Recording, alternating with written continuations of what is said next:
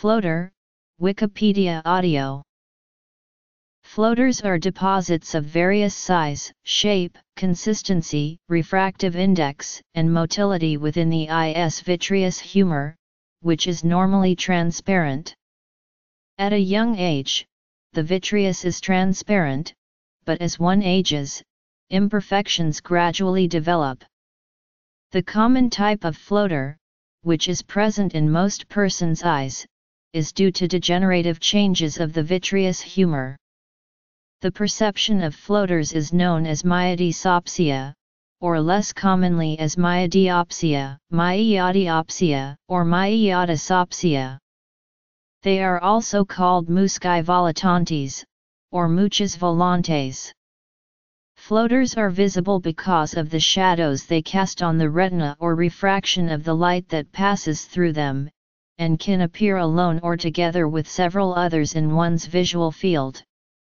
They may appear as spots, threads, or fragments of cobwebs, which float slowly before the observer's eyes.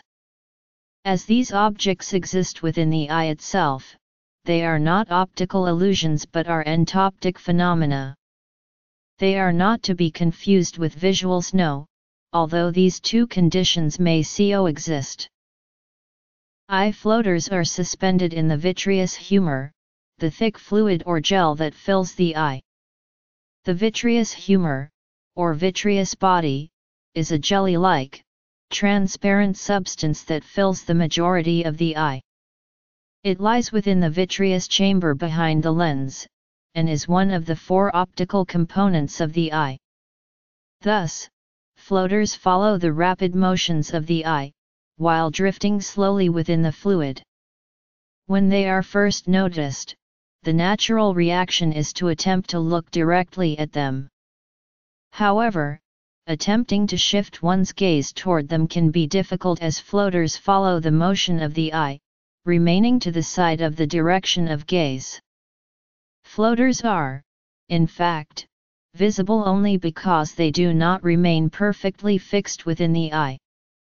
Although the blood vessels of the eye also obstruct light, they are invisible under normal circumstances because they are fixed in location relative to the retina, and the brain tunes out stabilized images due to neural adaptation.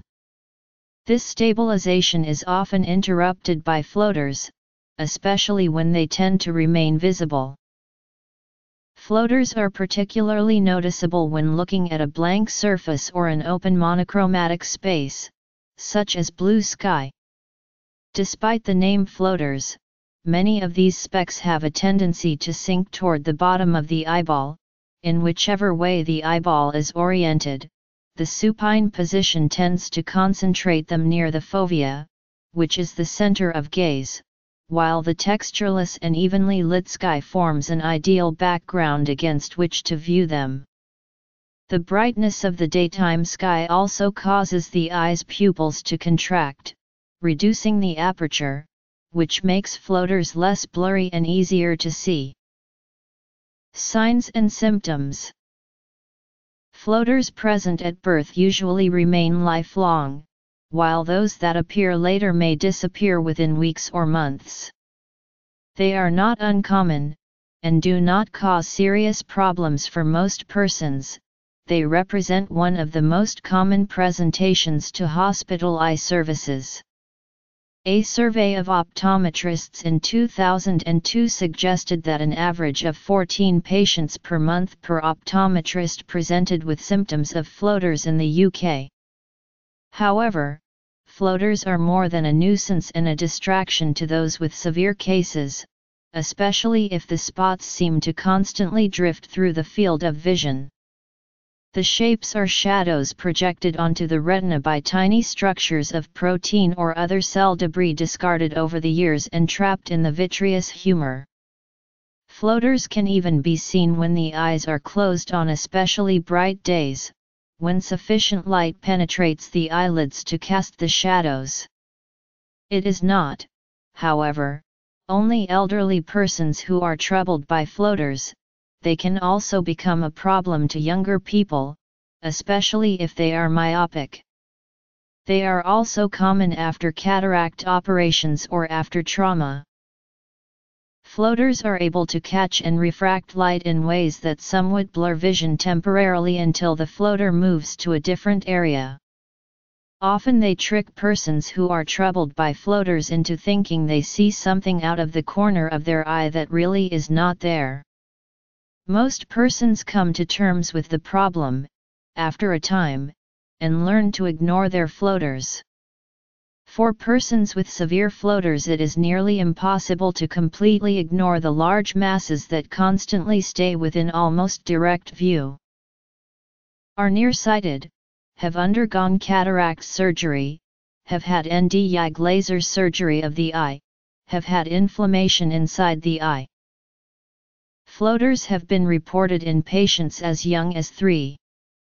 Floaters in teenage patients and young adults are usually harder to treat. For persons in this age group, the floater that is seen usually looks like a kind of translucent worm/web/cell. Very little is known about this region, and it only becomes distinct after the vitreous humor detaches from the retina at later stages of life.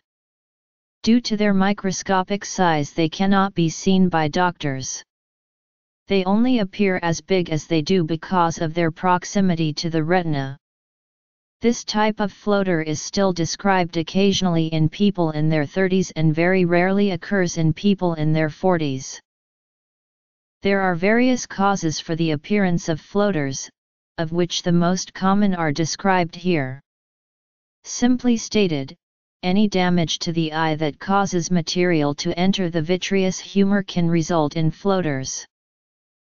Floaters can occur when eyes age, and in rare cases, floaters may be a sign of retinal detachment or a retinal tear. The most common cause of floaters is shrinkage of the vitreous humor. This gel-like substance consists of 99% water and 1% solid elements. The solid portion consists of a network of collagen and hyaluronic acid, with the latter retaining water molecules. Depolymerization of this network makes the hyaluronic acid release its trapped water, thereby liquefying the gel. The collagen breaks down into fibrils, which ultimately are the floaters that plague the patient. Floaters caused in this way tend to be few in number and of a linear form. In time, the liquefied vitreous body loses support and its framework contracts. This leads to posterior vitreous detachment, in which the vitreous membrane is released from the sensory retina. During this detachment, the shrinking vitreous can stimulate the retina mechanically, causing the patient to see random flashes across the visual field, sometimes referred to as flashers, a symptom more formally referred to as photopsia. The ultimate release of the vitreous around the optic nerve head sometimes makes a large floater appear, usually in the shape of a ring. As a complication, part of the retina might be torn off by the departing vitreous membrane, in a process known as retinal detachment. This will often leak blood into the vitreous, which is seen by the patient as a sudden appearance of numerous small dots, moving across the whole field of vision. Retinal detachment requires immediate medical attention, as it can easily cause blindness. Consequently, both the appearance of flashes and the sudden onset of numerous small floaters should be rapidly investigated by an eye care provider. Posterior vitreous detachment is more common in people who the hyaloid artery, an artery running through the vitreous humor during the fetal stage of development, regresses in the third trimester of pregnancy. Its disintegration can sometimes leave cell matter.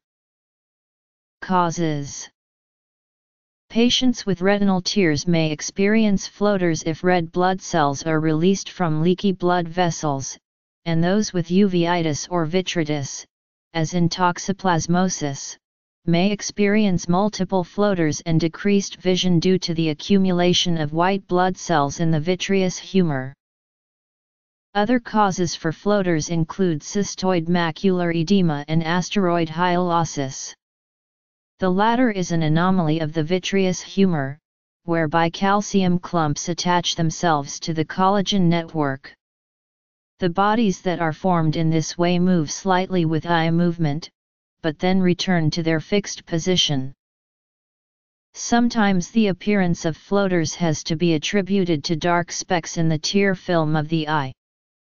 Technically, these are not floaters, but they do look the same from the viewpoint of the patient. Persons with blepharitis or a dysfunctional meibomian gland are especially prone to this cause, but ocular allergies can also cause the problem.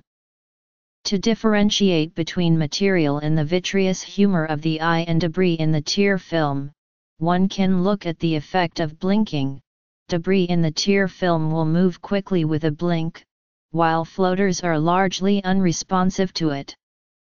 Tear film debris is diagnosed by eliminating the possibility of true floaters and macular degeneration. Floaters are often readily observed by an ophthalmologist or an optometrist with the use of an ophthalmoscope or slit lamp. However, if the floater is near the retina, it may not be visible to the observer even if it appears large to the patient. Increasing background illumination or using a pinhole to effectively decrease pupil diameter may allow a person to obtain a better view of his or her own floaters. The head may be tilted in such a way that one of the floaters drifts towards the central axis of the eye. In the sharpened image, the fibrous elements are more conspicuous. The presence of retinal tears with new onset of floaters was surprisingly high, as reported in a meta-analysis published as part of the Rational Clinical Examination series in the Journal of the American Medical Association. Patients with new onset flashes and/or floaters, especially when associated with visual loss or restriction in the visual field, should seek more urgent ophthalmologic evaluation. While surgeries do exist to correct for severe cases of floaters, there are currently no medications that can correct for this vitreous deterioration. Floaters are often caused by the normal aging process and will usually disappear as the brain learns to ignore them. Looking up/down and left/right will cause the floaters to leave the direct field of vision as the vitreous humor swirls around due to the sudden movement. If floaters significantly increase in numbers and/or severely affect vision, then one of the below surgeries may be necessary. Vitreous synereses. Posterior vitreous detachments and retinal detachments. As of 2017, insufficient evidence is available to compare the safety and efficacy of surgical vitrectomy with laser vitriolysis for the treatment of floaters. A 2017 Cochrane review did not find any relevant studies that compared the two treatments. Regression of the hyaloid artery.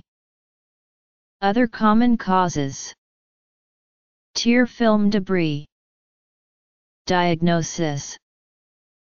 Treatment. Aggressive marketing campaigns are currently promoting the use of laser vitriolysis for the treatment of floaters. No strong evidence currently exists for the treatment of floaters with laser vitriolysis. Currently, the strongest available evidence comparing these two treatment modalities are retrospective case series. Vitrectomy may be successful in treating more severe cases. The technique usually involves making 3 openings through the part of the sclera known as the pars plana. Of these small gauge instruments, one is an infusion port to resupply a saline solution and maintain the pressure of the eye, the second is a fiber optic light source, and the third is a vitrector. The vitrector has a reciprocating cutting tip attached to a suction device. This design reduces traction on the retina via the vitreous material. A variant sutureless, self-sealing technique is sometimes used. Like most invasive surgical procedures, however, vitrectomy carries a risk of complications, including retinal detachment, anterior vitreous detachment and macular edema, which can threaten vision or worsen existing floaters. Surgery. Laser vitriolysis is a possible treatment option for the removal of vitreous strands and opacities.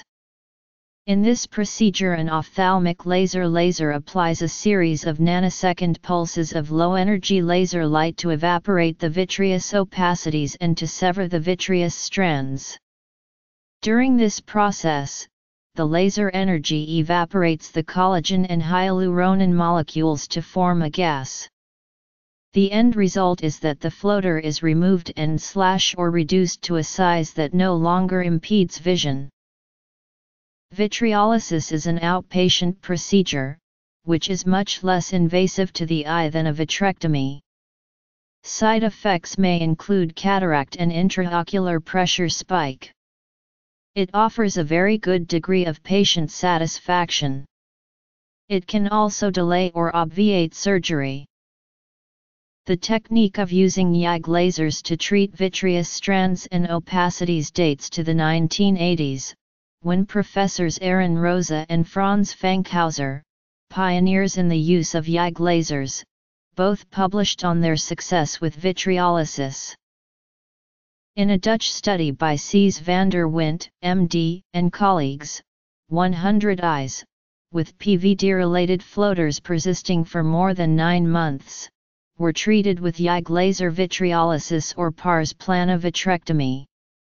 After all eyes were treated, both the YAG and vitrectomy groups reported an improvement in vision at 85% and 90% respectively. Furthermore, over a follow-up period of 8 years, no complications were observed among YAG-treated patients. These findings support those of 2 small-scale 1990s studies conducted by Tsai, et.al., and Tacholowski, et.al. In both studies, a near 100% rate of floater removal was achieved with ND-YAG laser vitriolysis, and no intra- or post-operative complications occurred in any patient.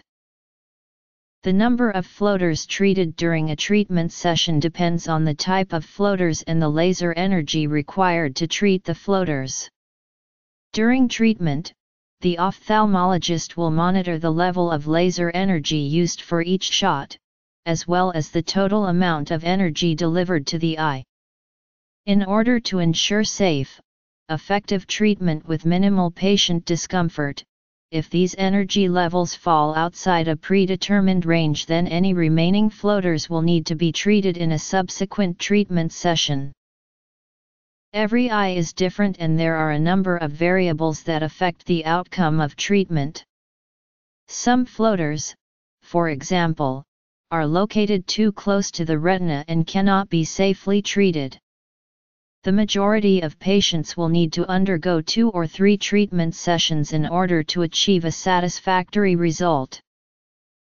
When performed with a YAG laser designed specifically for vitriolysis, reported side effects and complications associated with vitriolysis are rare. However, YAG lasers have traditionally been designed for use in the anterior portion of the eye, i.e. posterior capsulotomy and iridotomy treatments. As a result, they often provide a limited view of the vitreous, which can make it difficult to identify the targeted floaters and membranes.